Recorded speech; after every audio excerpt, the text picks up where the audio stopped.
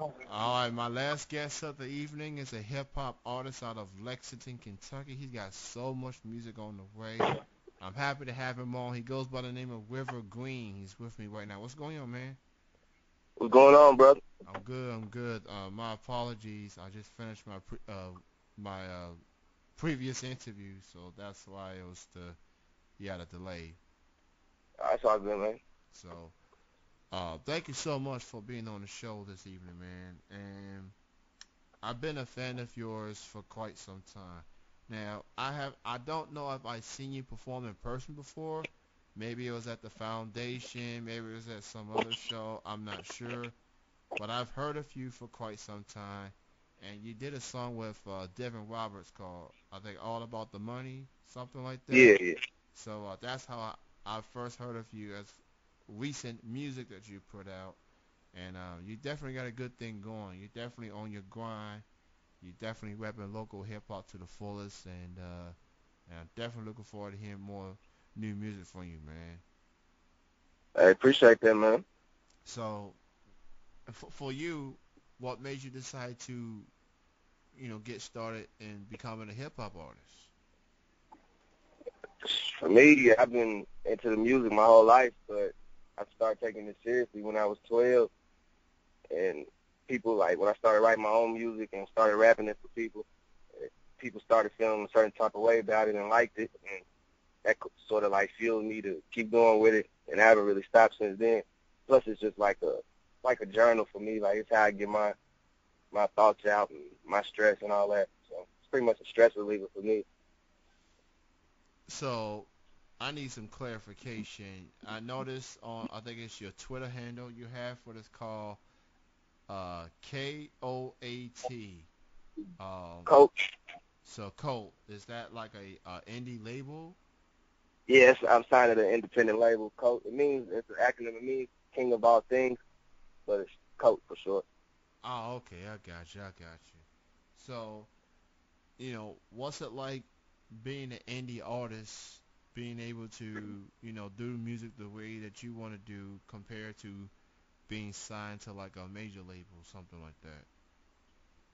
Well, I just love being able to, you know what I'm saying, have like music the way I feel, and people liking pretty much everything that I'm making, and like it just makes me feel like I'm doing something right.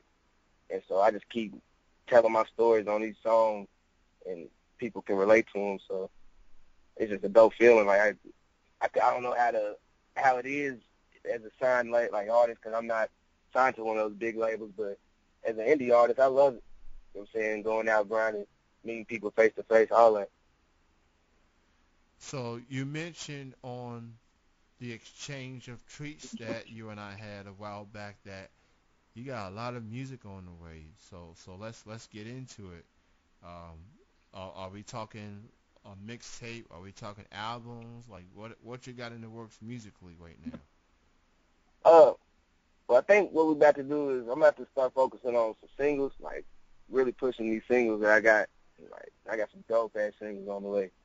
But like I already have a pretty much one album fully ready to go, and I'm working on another one as we speak.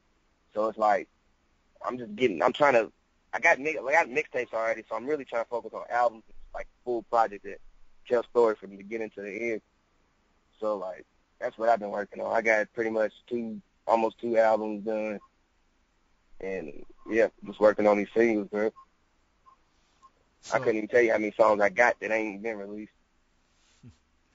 so I mentioned you sent me a couple of songs. One of them is called Next Round, and I've definitely played that record. It's pretty dope. Um, and I wanna ask you this. There's a lot of artists as far as hip hop on the local scene that's out there doing their thing. Um, now I get stories from local artists about how much support that you get from local artists and how much support you don't get at times. Like, do you get that impression as it pertains to the support you get for local artists? Like, do you get the support that you No, need? like I'm pretty cool with a lot of local artists actually. Like I try to just stay humble. And I try to show love to every side of the city, to everybody. So like, I ain't really got problems with nobody, and everybody likes my music. So we all kind of, everybody's kind of click with me. Anyway, I haven't really had that problem, but I mean, I'm sure that does happen. Like I know that happens. I know there's some artists out there that don't rock with me just because I'm doing what I'm doing, but I can't pay attention to that. That's very true. In the world that we live in, you can't please everybody.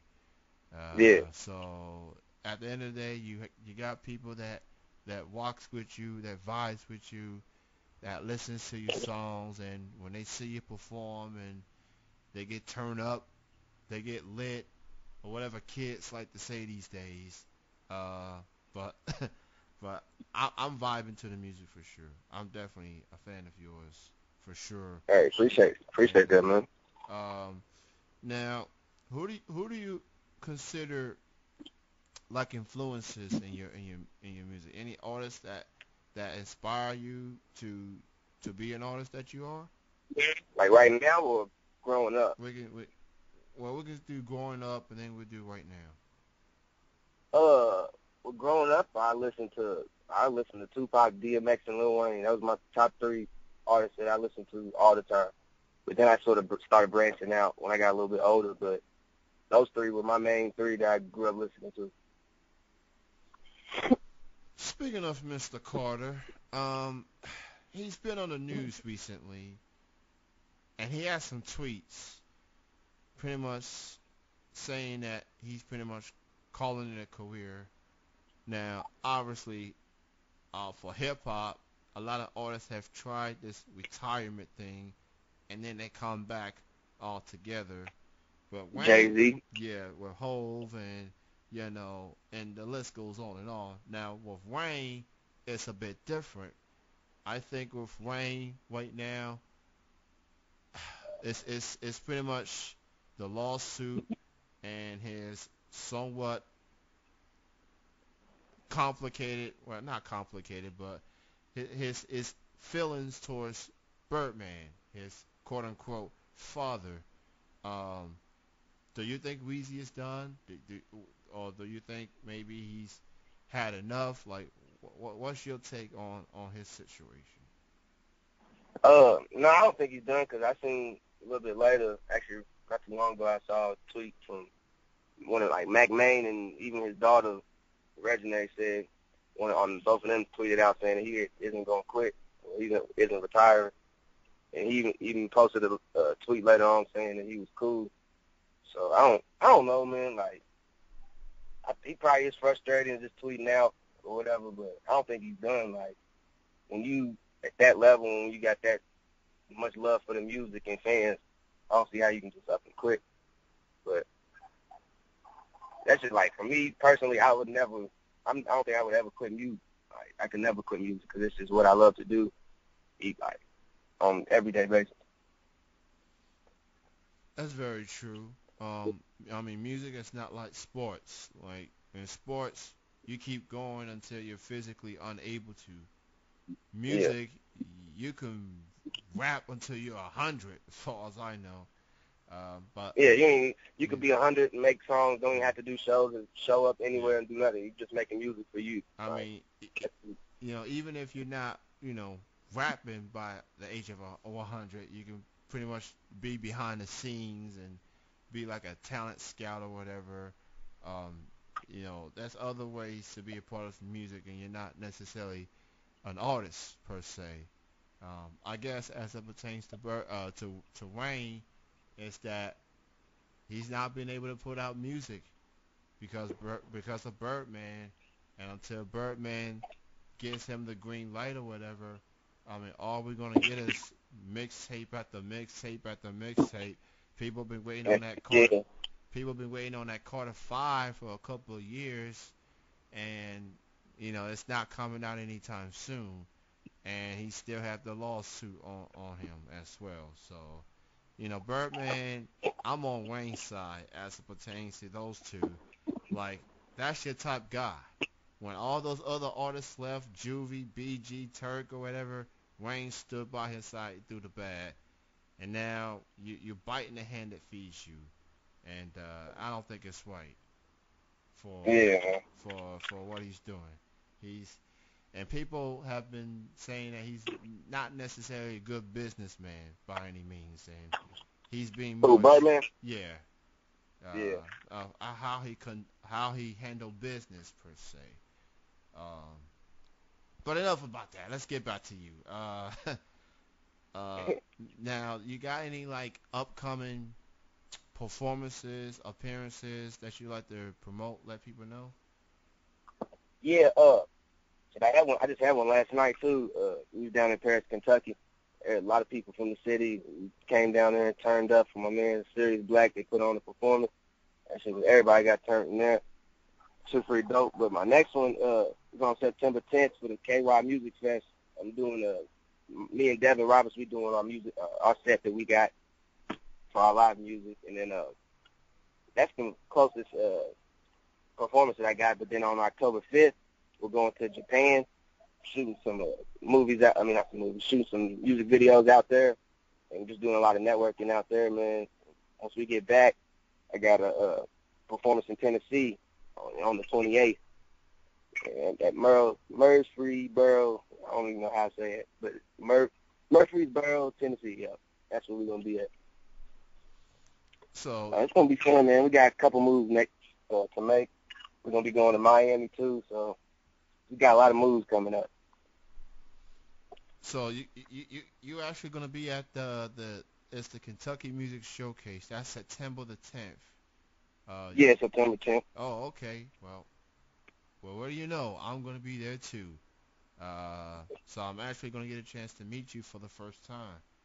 Um, Hell yeah, man. so that will be dope. And did I just hear you say you, Kentucky hip hop artist, gonna be at Japan, land of the rising Yeah, sun? and I'm an international nigga, you know. I'm gotta go over there and show some love to my fans over there. Wow, that's making big moves right there. So I give, hey, you keep doing your thing, man, 'cause I mean, wow, that's dope. So I'm just blown away from what you just said. So um, now Yeah, man, I'm just trying to work and put on for my city, man, and help people that, you know what I'm saying, help me come up. So that's that's very the goal. true. That's very true. And before I let you go, why don't you go ahead, promote your social media links, and where can people go hear your music? Yeah, well, shit, you can check me out on Instagram. It's River_Greene. And then on Twitter, it's the same thing, River_Greene. On Facebook, it's just River Greene. But I'm on YouTube. If you just type in River Greene on any of these sites, on YouTube, Spinrilla, I got my tapes, on iTunes, Spotify, Apple Music, and then my website, which is www.itsrivergreene, green with an E at the end.com. I'm pretty much everywhere, man. Live mixtapes, Very cool, man. SoundCloud. It was great chatting with you, and thank you so much for being on the show this evening. I Continue appreciate you having me, man. and continue success, and I guess I'll see you 1 week from tonight. I'll see you at the showcase. All right, man. I'll see you then, man. All right, bye bye.